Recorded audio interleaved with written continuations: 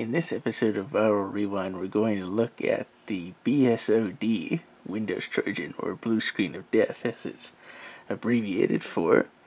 And before we get too far, let's take a look at some interesting details it has in its version history. Got my mouse pointer here. So we see it's an application that's about 116 kilobytes in size. When we go to the version history, we find a couple of interesting details.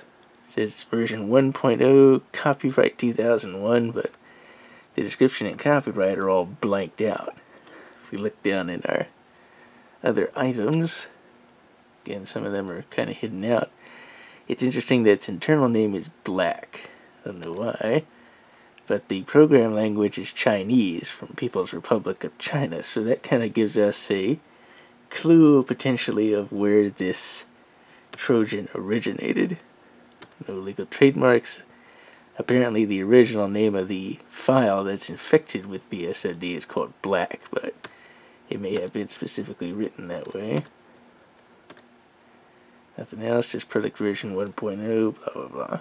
So, if you somehow pick up this Trojan and you execute it, it pops up with this fake blue screen of death.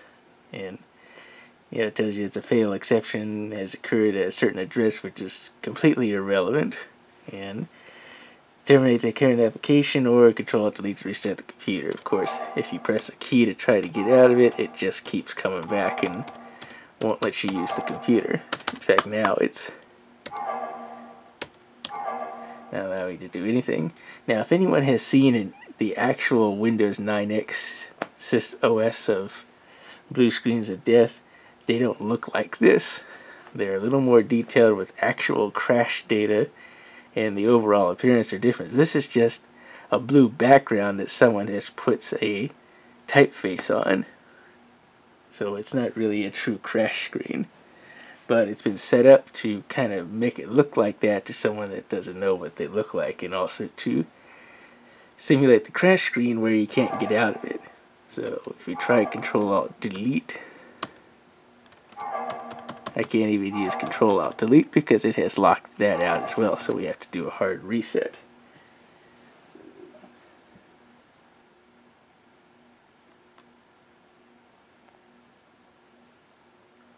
So after you perform a reset and get back into Windows here, we'll probably find that the Trojan actually loads up on the startup of Windows. So let's let it load here.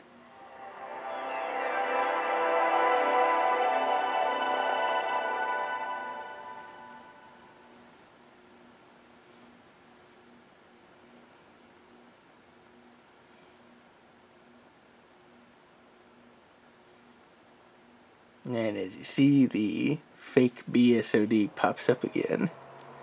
But we briefly saw that our Microsoft Office toolbar has popped up, so you can tell that it's not a true crash screen because our Office shortcut bar is on top of this fake display here. But now that I press the menu button, it now goes back to there, but I can even access my start menu a little bit.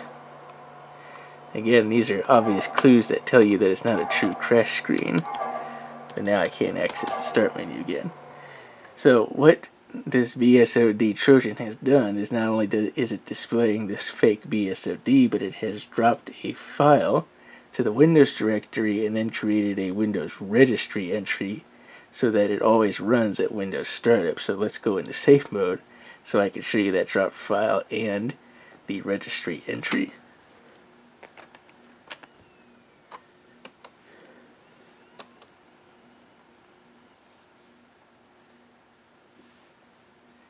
So loading up into safe mode here.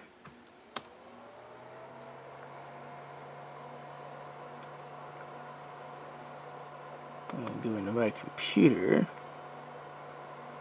So as I said, the one thing it has done when you first run it is it drops a file to the Windows directory, which is the BSOD that it loads on startup, which gives us that same fake BSOD screen. And here it is, as you can tell from the frog icon, that it's just a copy of what we have on the desktop right here, which is what we started with.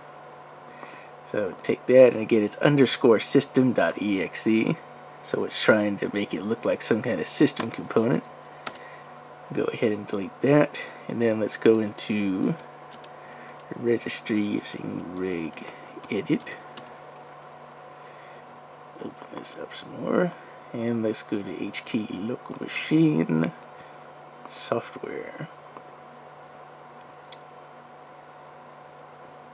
Into Microsoft, and then look for Windows.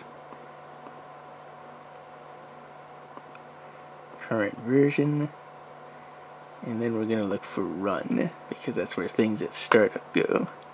And as you see, we have this entry for underscore system, points right to that file that we deleted. Delete that registry entry. Let's go ahead and restart the system now. And now we shouldn't have any problems.